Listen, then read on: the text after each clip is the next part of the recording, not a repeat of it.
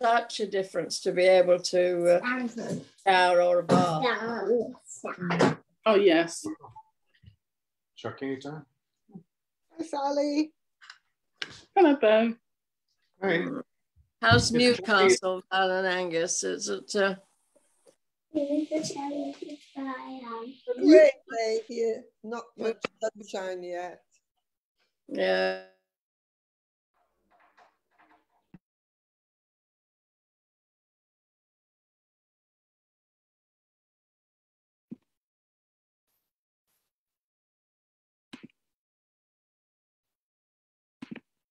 Good morning, everyone. Welcome to our service this morning. My name's Chloe Spencer and I am one of the youth coordinators here at the West Church. Now today I'm in charge of all of the tech stuff as well. So please bear with me. It's probably not going to be as slick as it normally is on a Sunday. So if there's any glitches or awkward pauses or anything like that, just roll with it, because that would be great. I'm trying my best. So this morning we're going to start off with some worship from the choir and Emelie and Stuart. So I'm going to go ahead and try and do all of the sharing screens, etc. The chat is open. If anyone can't hear anything or there's some disaster, please just send me a message so I can try and fix it. But yeah, let's worship together.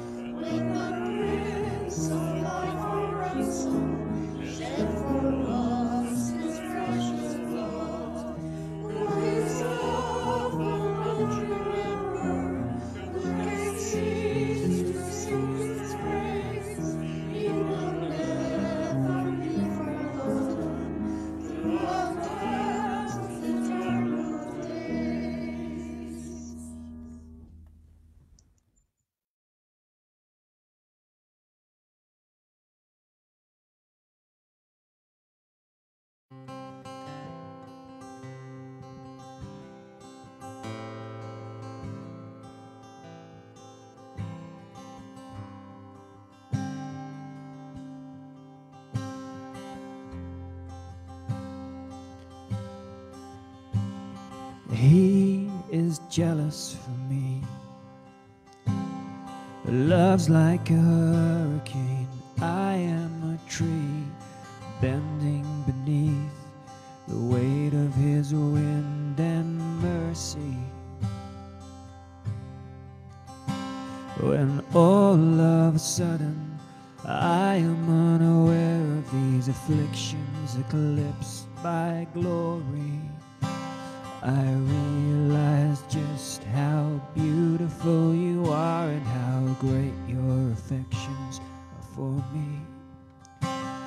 Oh, how he loves us so. Oh, how he loves us, how he loves us so.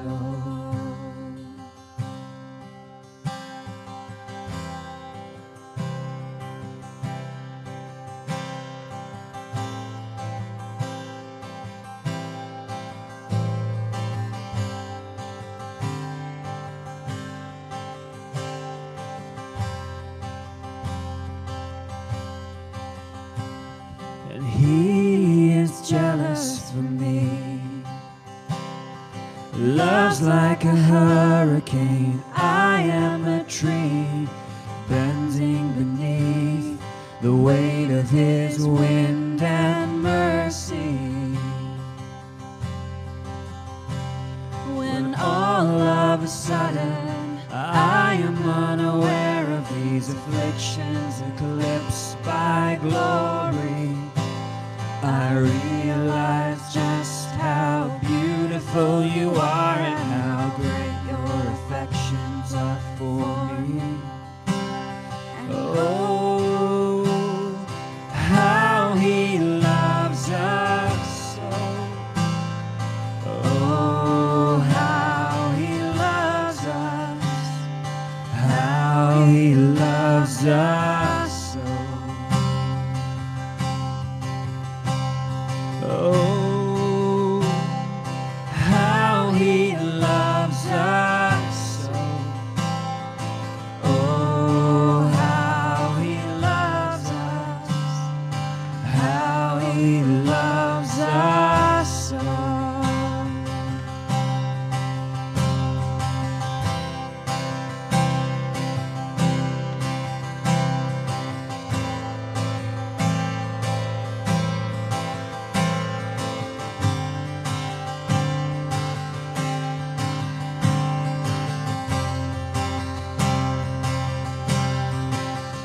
Yeah, he loves us. Oh, how he loves us. Oh, how he loves us. Oh, how he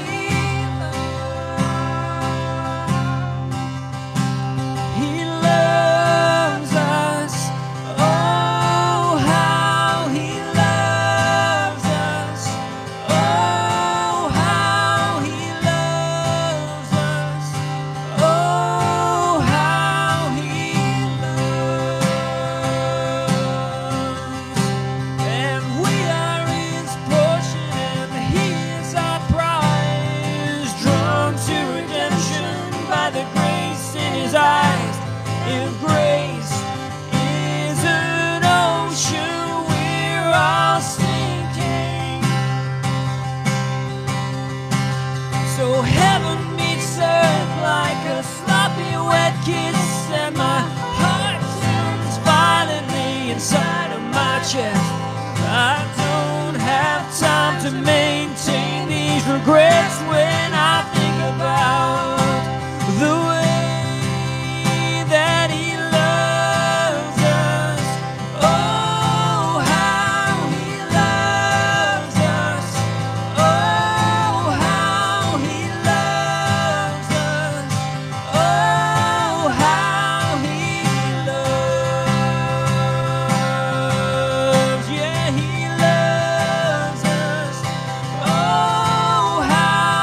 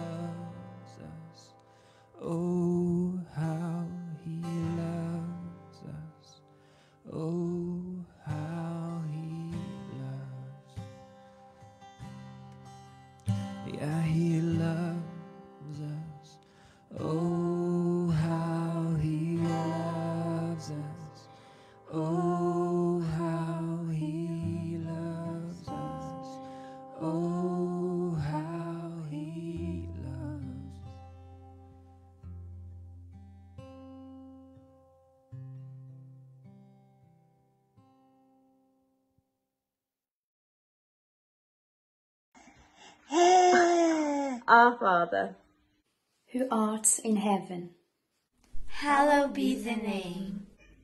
Your kingdom come. Your will be done. On earth, as it is in heaven. Give us this day our daily bread. and forgive us our debts, As we forgive our debtors. And lead us not into temptation, but deliver us from evil.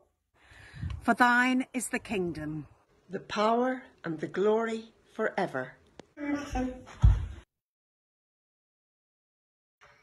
The disciples were very tired after their preaching tour, but the crowds around Jesus were as big as ever. There wasn't even time to stop for meals. When Jesus saw their exhausted faces, he said, "We'll go off on our own for a rest." The disciples thankfully agreed, and they all clambered into Peter's boat.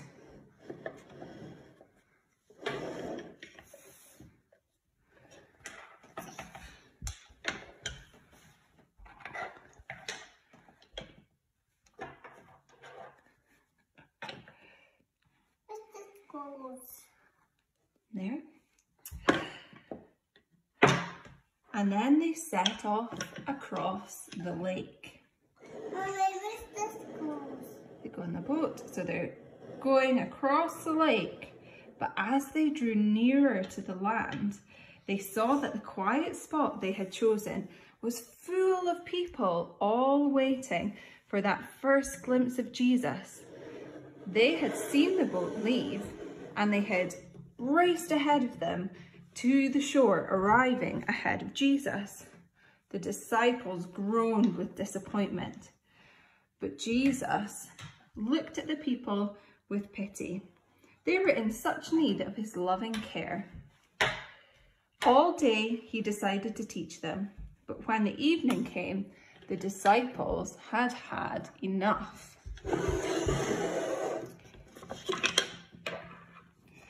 They said to Jesus, "Send the crowds away, Master.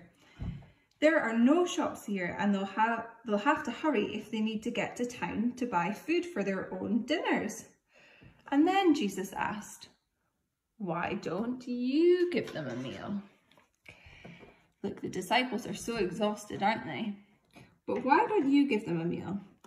Philip said, "However could we do that?"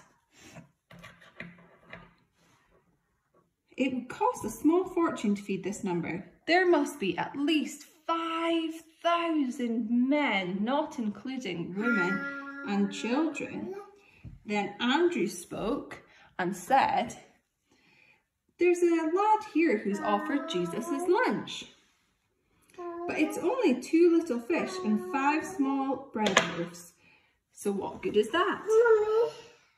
Ready? Can you put that on the table, Cooper? Jesus did not answer Andrew's question. He said to the disciples, "Sort the groups into 50, then get them to sit on the grass." As the disciples went off to sort everyone out, Jesus turned to the boy who was waiting with the food. And "Thank you," he said with a smile, and he took his packed lunch from him. So we put the packed lunch in front of Jesus. Put the food in front of Jesus. Ready? Wow. So we've got some bread and fish here. When everyone was ready and waiting, Jesus held up the picnic food for all to see and thanked God for it. You say, "Thank you, God." Thank you, God.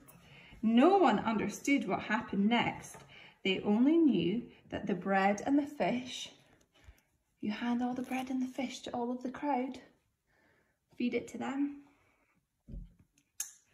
They only knew that the bread and the fish that Jesus had handed to each disciple to give the crowd was more than enough for them all.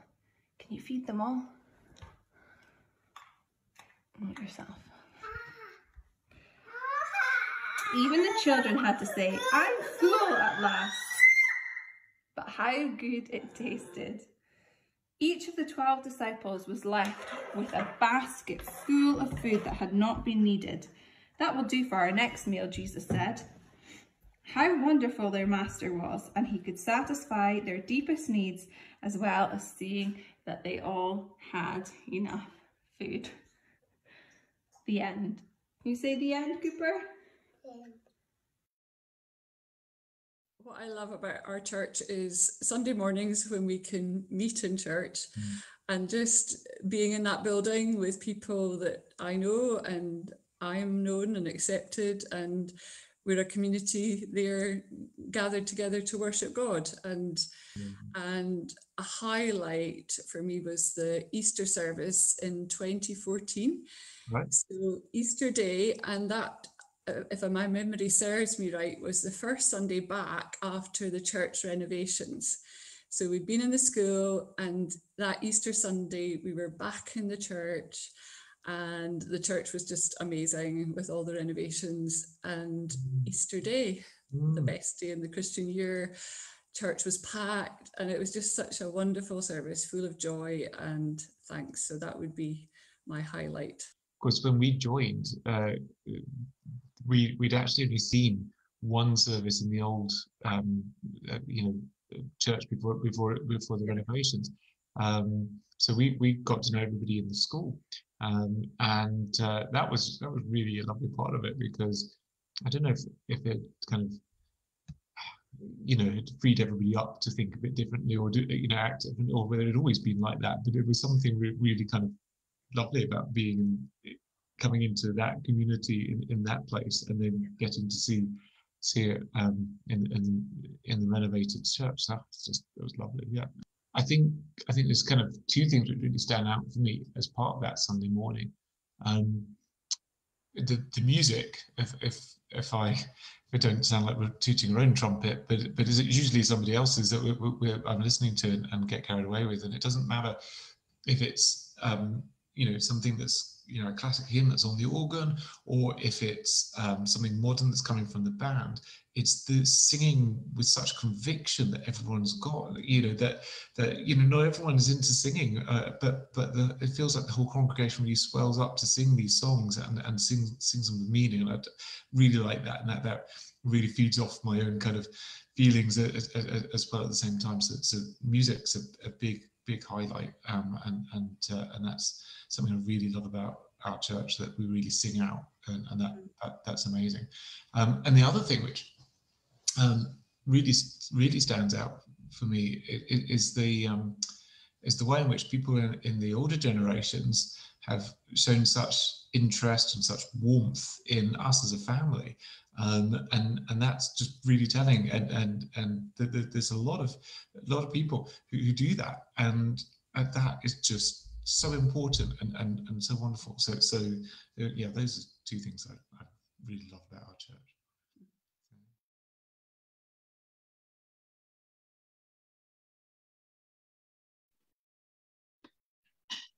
Thank you, Kathy and David, for doing that interview together. We're going to see a little bit more of that after. We've got some lovely news to announce this week. A little baby, I'll just try and get him up on the screen. So this is Harrison Marshall Stone, and he is Laura and Dorian Stone's son, born on Saturday the 26th of June, weighing 8 pounds exactly, and the second grandson of Mary and David Marshall. So welcome, little Harrison. He's gorgeous, and congratulations to the Stones and the Marshalls too. I'm going to pray now, and then we're going to continue with the service. So let's pray. Lord, we pray for the families spending time together this holiday, for building of relationships, rest and recuperation, for our young people transitioning into new years at school or moving on to the next chapter of their lives. Give them guidance and peace in their new environments. For those that are lonely this summer, Lord, bring companionship. Help us reach out to those who may be struggling. We pray for those who are experiencing big changes, new parents, big moves, new relationships. Be with them in the highs and lows, and fill them with your presence as they take each day at a time. Lord, drive us to be a community of love and support to one another here and in the wider world, following in the steps of your Son, Jesus. In your name we pray. Amen.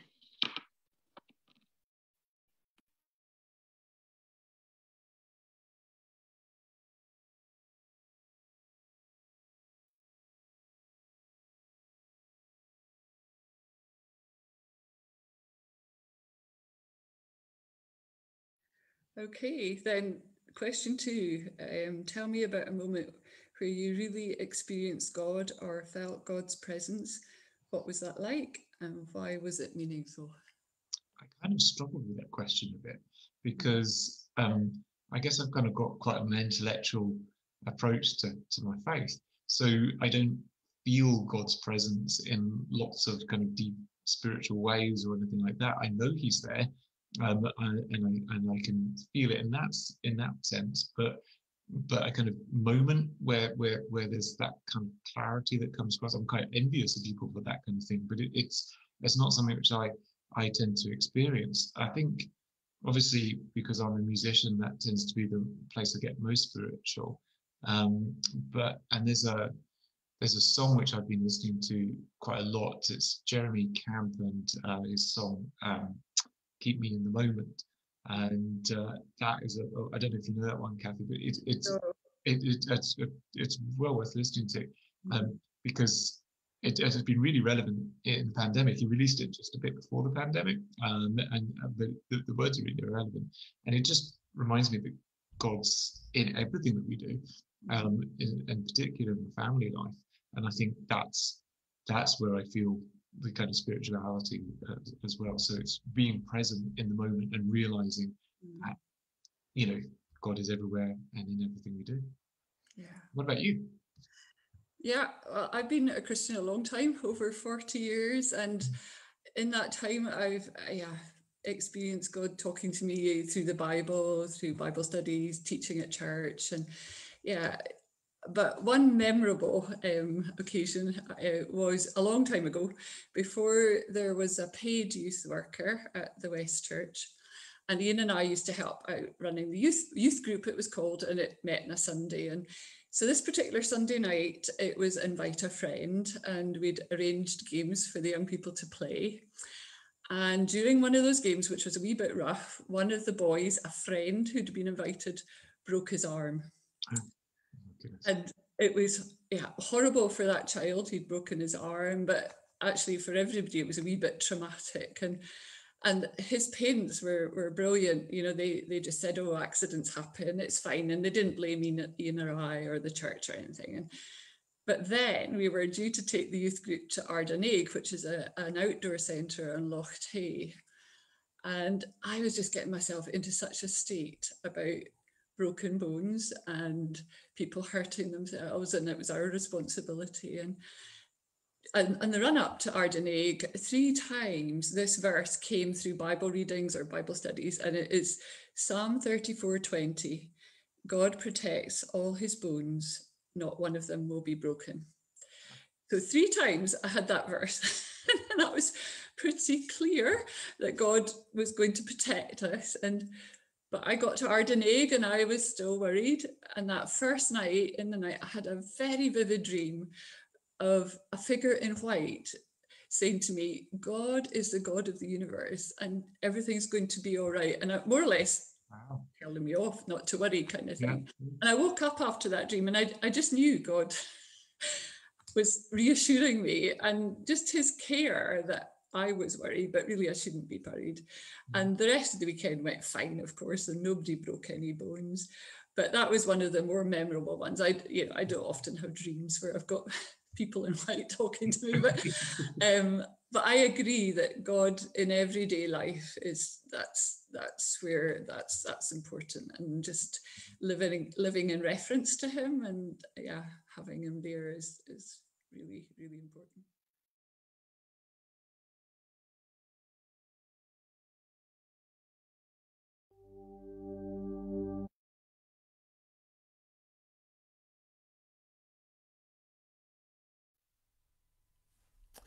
You might think that when we get together like this, the people who take part in the service are just saying whatever comes into their head, or they're being inspired in the moment. It may not always be obvious, but in actual fact, nearly all of what happens when we get together, either here online or in person, is done with a lot of purpose, with a lot of thought. It doesn't happen by accident, whether that's the choice of the music, the work done with and through the children, or even down to the list of prayer suggestions in our bulletin. It's done with purpose. When I introduce myself, I tend to say that I get to be the minister at the West Church, and again, that's not by accident. I mean it. I'm not made to say it, I choose to say it, and I say it because what I don't do grudgingly. I do it because I think it's what I was supposed to do, it's what I was made for, it's something I'm privileged to do. If we're talking about phrases that people use a lot, I tend to refer to this book as the collection of books we call the Bible. And that's because on purpose I want to remind us that this is not a book, but this is a library of books, a bookshelf full of books, a library of writings that tell hundreds of stories, but at the same time one God story. And at the centre of that story is the stories, the life, the death and the resurrection of a young Jewish teacher in the first century, 2,000 odd years ago in Palestine. And this young Jewish rabbi or teacher stirred things up in his own Jewish story and in the middle of the Greek and the Roman culture by the kind of things he says and what he does. And we've been following that in a book called Luke, and we're going to take a break for a few weeks and just look at some particular core values that come out of this collection. At the time Jesus is living, the Jewish situation was one of poverty and oppression. The Roman Empire had them under their boot. There were a few of them who didn't mind because they were kept rich and kept comfortable in their situation, but for most people that was not what they had been promised. They believed they were meant to be blessed, and that their God was somebody who rescued and somebody who'd made them and had chosen them, and they hoped that things would get back to the way they preferred. Waiting to get back to how things were. Does that sound a familiar hope? In this collection, during some of the worst times in their people's history and stories, God would speak through people inspired, called prophets. And in these writings that had been collected, there were vague ideas about a person, somebody who would come and help sort things out, a priest, a prophet, a king, a Messiah. And the common assumption was that this Messiah would be a warrior king, would come and raise up a new empire, smash the Romans, who were the current problem, and then have a real kingdom of Israel, maybe a new empire. Bit by bit in his life, Jesus of Nazareth takes these expectations apart, revealing that that's too limited for this God, that their assumptions about their scriptures and about their own position were too small, that God was doing more, that he was facing and defeating all sorts of enemies, not just the Romans. Something called sin, the addictions they had to mucking things up, and all the barriers that got between them and each other, and them and their God, and them and their creation, the creation around them. Jewish teachers had, at the time, a love of getting around and discussing their commands. They called them their Torah. And some might joke that that is a human way of trying to not deal with what's actually in them, to just talk about them and around them. So there were all sorts of common discussions. One was about which of all the different commands, and there are about 613 in their Jewish writings, which was the most light, which meant it didn't apply so much, and the heavy, the ones that were more important. So which ones were more important than others? Another common thing to discuss was how you could sum them all up. Could you sum them all up instead of having to work and remember them all? So standing right in the centre of their Jewish culture and their faith in the temple, Jewish teachers are actually attacking Jesus, trying to make him make mistakes. And they ask him, what is the greatest of the commandments? Because they think if he goes one way, then they can attack him from the other side because a different group of people will feel things, or if he goes the other way, they can then attack what he's missed out on the other side. So he can't really win in this question. It's designed to trip him up. Well, he then responds by choosing, in actual fact, he cheats a little bit, 2 commands. Love God and love those around you. Love your neighbour as you love yourself. Now, we might have heard this a few times and might think this is a really simple answer, but the real brilliance of his answer is that in these 2 short phrases, he has summed up everything, but also he's done something deeply traditional that they can't argue with, because the heart of their Torah is something called the Shema, a prayer that's said twice a day by every Jew. And it's about loving your God. And then also from the heart of their Torah in Leviticus, where it says to love your neighbour as you love yourself. Jesus is saying nothing that's new, so he can't be argued with. But at the same time, by putting love at the centre, he's challenging everything that was happening at the time. He's saying the most important thing is not to obey all these commands, but to love. To love the God who loves us, to love the people around us. And the motivation for that is not to behave in a certain way to get a prize, to obey a set of rules to prove how Jewish you are. The motivation is to love and to be loved. To love because we are loved. And then we will want to live out this way. That's the reason for all these commands, to help us live out who we were made to be. Jesus says love is the only command. And love is the only test. And none of the teachers can argue with him. So it's not about behaving. It's not about storing up credit. It's not about duty. It's not about winning. It's not about me at the expense of everyone around, my brothers and sisters. Love is the only command. And love is the only test. Love, Jesus reveals, is the key to understanding all these writings and the reason that we might want to obey these commands. All the commandments, the Torah, the law, are not a duty to be obeyed, but an invitation into the life that we were made for. Jesus says the whole law and the prophets hang on these 2. The whole law and the prophets hang on these 2. I hang on these 2. We are invited, we are made to respond to challenges like this.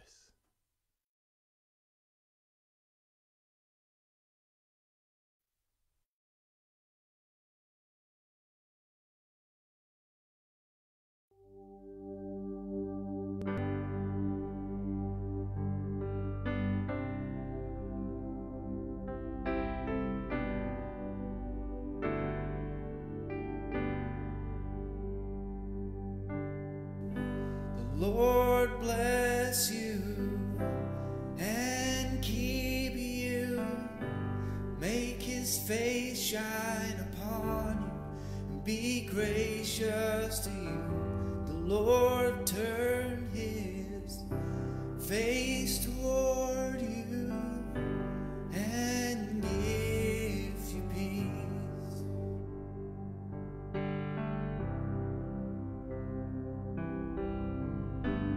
Lord bless you and keep you, make his face shine upon you and be gracious to you. The Lord turn his face toward you and give you peace.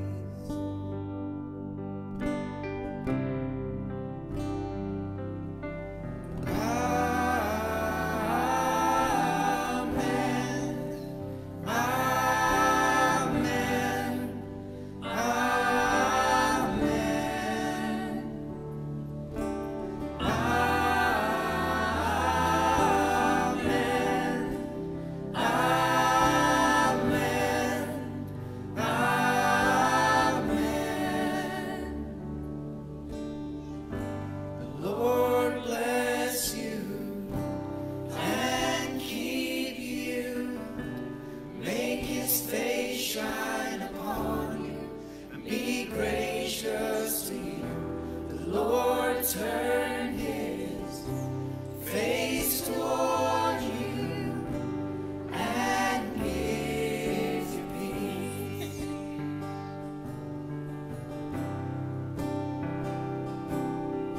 Amen. Amen.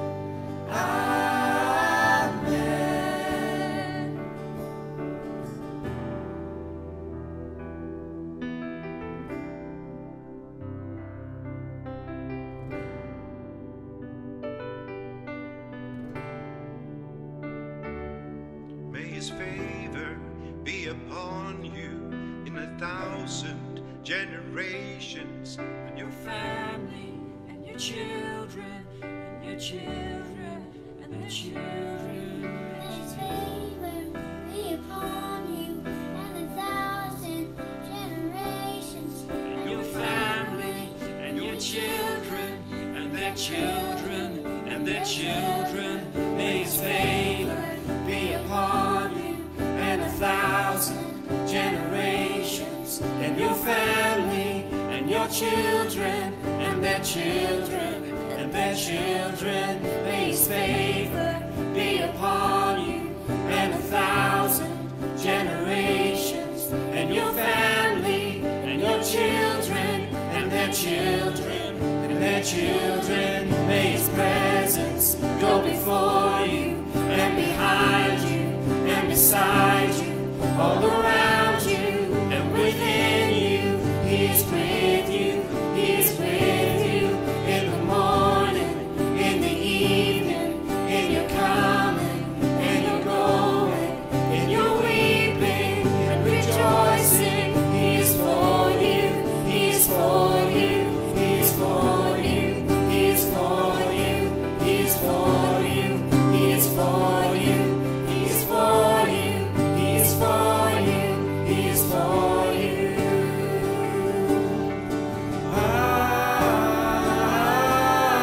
Amen. Amen.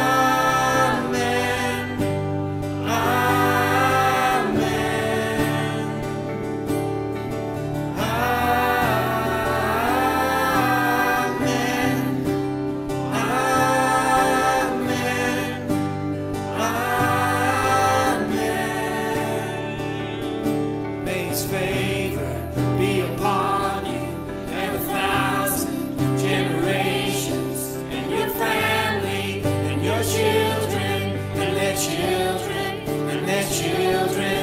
May his presence go before you and behind you and beside you, all around you and within you. He is with you, he is with you in the morning, in the evening, in your coming and your going, in your weeping and rejoicing. He is for you, he is for you, he is for you, he is for you, he is for you, he is for you, he is for you, he is for you, he is for you.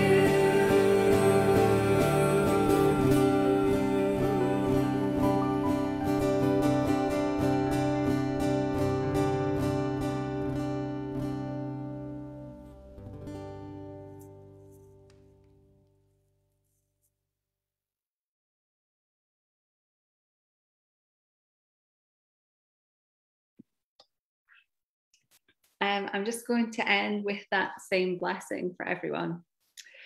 The Lord bless you and keep you. The Lord make his face shine upon you and be gracious unto you. The Lord lift up his countenance upon you and give you peace. Amen.